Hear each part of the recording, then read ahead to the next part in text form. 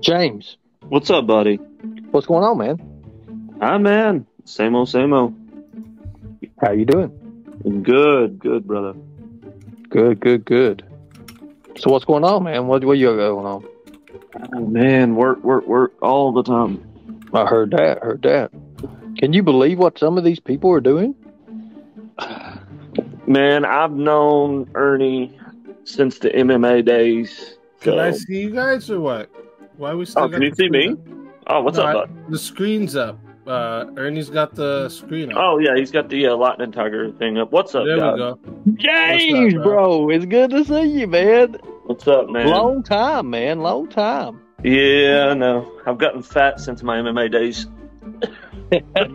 I heard that, brother. So the discussion that I'm seeing going on is I've been in here since the membership deal medallion, which I know nothing about. So, but like I said, I've known Ernie for quite a while. By know him, what do you mean by know him? Well, you guys spend a lot of time together. Back in the MMA Brotherhood, Ernie used to run around and help promote shows and things like that as well. Back in the day, I mean, this has been years ago. So you just knew him for a bit back in the MMA days? Oh yeah, I mean, boxing, MMA, things like that. Okay. Hell of a little boxer, man. I give him that one. He's a hell of a little boxer. Okay, so you know about like the previous membership that was like a year ago, and then it took him until yesterday of me bugging him on live streams to pay back somebody. Well, now as far as memberships, like I said, I don't know as much. I honestly don't. It's been, like I said, it's been years, and this just happened to come across the page. So I was like, hey, I'll check in. I heard that, man. So here's the thing about that. I didn't even know she wanted any money back. I didn't even know it, and I explained that. And you said that was good. I didn't know it at all. And then I had to check. I'm not just going to give somebody $100 and them saying, "Oh, he did this. He took $100." I'm not unless me verifying it that they paid me. I'm not doing it.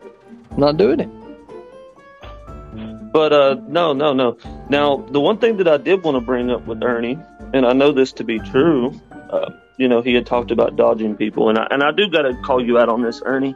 I also know about the Bluefield, West Virginia promoter incident.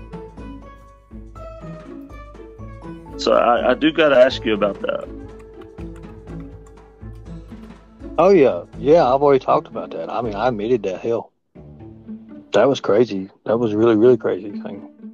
Yeah, because I've kind of watched the videos, and I wanted to be like, well, that's not really cool, because I've worked with just about every promoter of MMA in Kentucky, whether it be cage crew, whether it be setting up for shows, whatever the case may be. So, as a promoter, I've seen those guys struggle, but they still never dodged.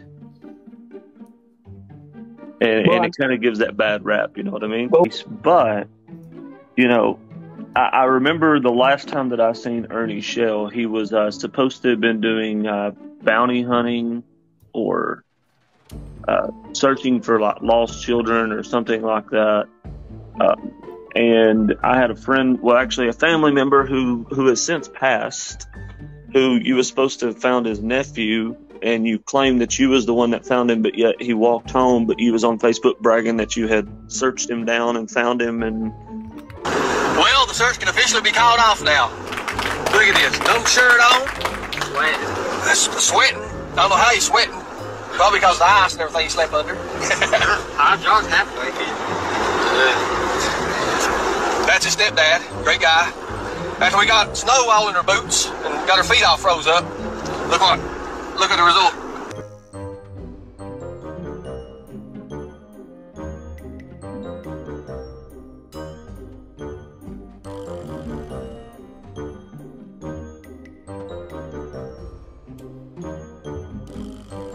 Right, we're live now. All right. Prentice Pack in the hat, DA in the beard. DA Inman, Prentice Pack. Prentice, how you're almost 19 now, right? Okay. Now, one of Ernie Shell's, actually his only claim to actually saving a child from certain doom is Prentice Pack. So tell us, first of all, did he save your life that day? Okay. And was there 2 feet of snow on the ground? Okay. Tell me what was actually going on that day and what happened to where you came about meeting up with Ernie that day. Well, I was at the girl's house, had my phone off, whatever. Next day, turned my phone on, started walking home. About halfway home, he picked me up. About it, really. So Ernie met up with you the day after you'd hooked up with your girlfriend or whatever, and you were headed home. Yeah, he saved you. And you were actually walking home and almost home at that point, right? Yep. And then he rolled up with your stepdad? Yep. In a car and picked you up? Yep. Okay. Now, as far as the minutes on your phone and all that, how did that come about? Was there actually minutes put on your phone, or did you just have it powered off? I had it off. You just had it turned off. So even that part was fabricated from Ernie. Okay, so see, I've been giving him credit for at least that. Like, yeah, Ernie said put minutes on the phone, but even that was a lie. I should have known better. All right. But he was at home. You said he was at home. Yeah. Because the story come out. We all know in the MMA community, a lot of people would remember DA because he helped out with a lot of the show. And you was supposed to be hunting his nephew down. And you had made like this big search. They had made posts on Facebook that they were searching for him. The kid was at home. He was, there's a video, and I can't find it now, but there was a video of Prentice saying, "Oh, I was found by Ernie Shell," but he was at home the entire time. If he was at home if he was home the entire time, how did we find him on the road walking then? When he come out of the hills? Or was he heading from his girlfriend's house? I don't know. But I didn't know that at the time. Only thing I know that DA contacted me and said, "My family member's missing, I need your help." And I just did what I did. So you make a story to make yourself an elaborate, big story, but then you turn around and you can't back any of that stuff up. Well, I done a video with it. I put the video out. So, I mean, the video proof that we went walking in the mountains, tracking his footsteps, all that, it shows. So, I know some of the shadiness that's went on in the background. So, there's plenty of shadiness, and it with Jimbo as well.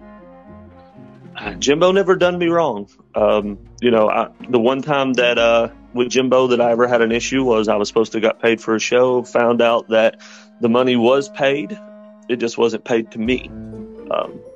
But no, I understand that. So, what am I doing wrong today? Somebody help me out here. Somebody fine-tooth comb it now so I can know.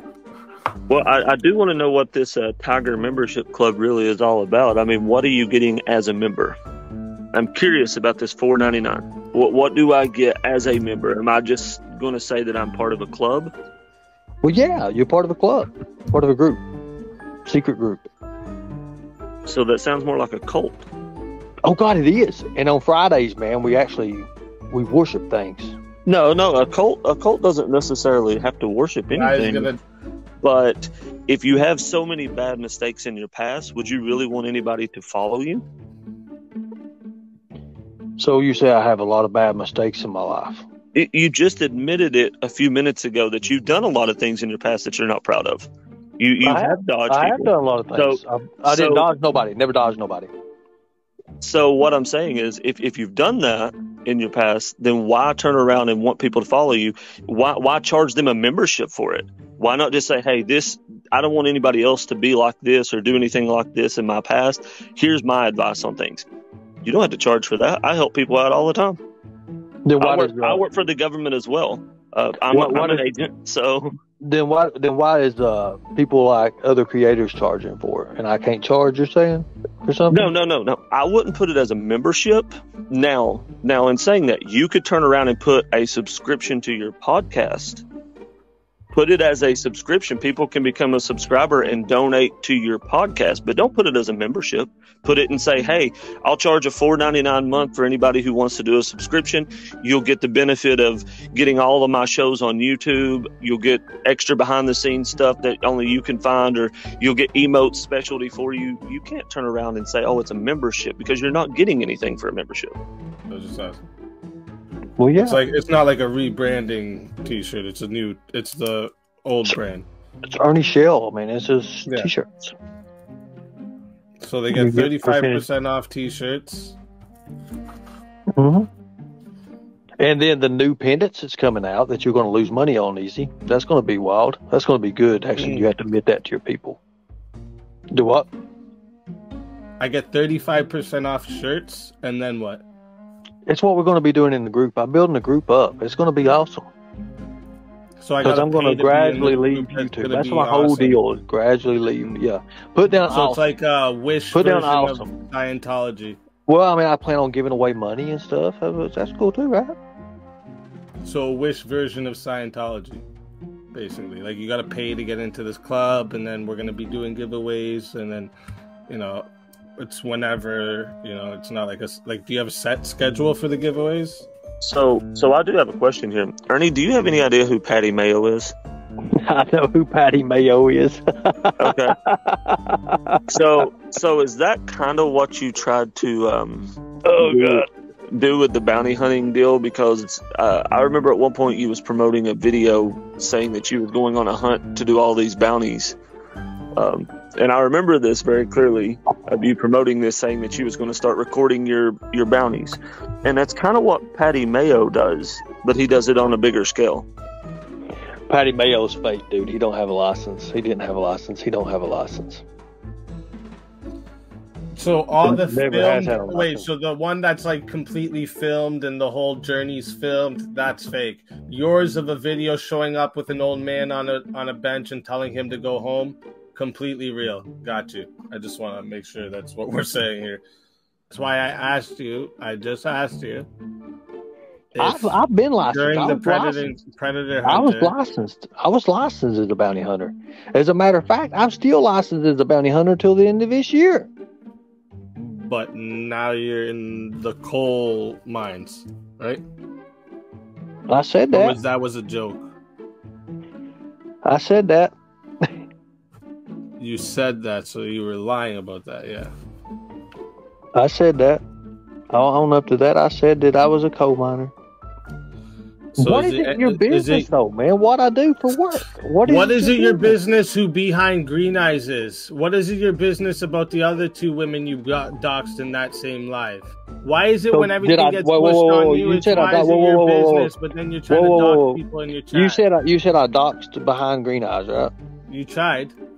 Oh, I tried. Yeah, okay. You tried. Bring up what your Tiger Lori decides to have her mind on. You should bring that up. Go ahead, bring that up. Oh, Lord. Yeah. Naked woman asses on a video with your small ones on it. You ask, I answer. Mm-hmm.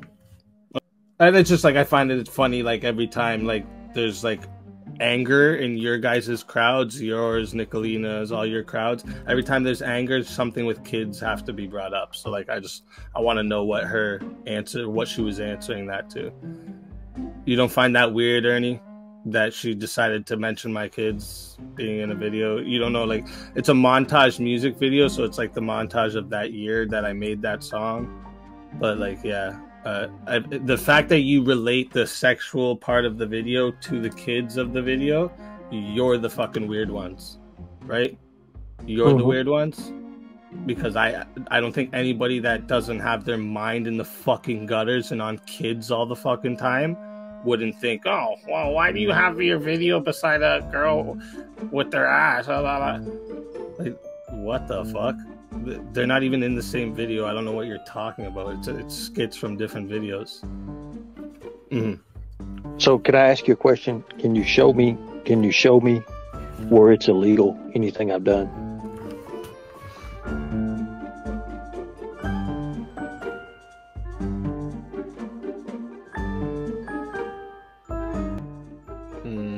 Tiger donkey again. That's it.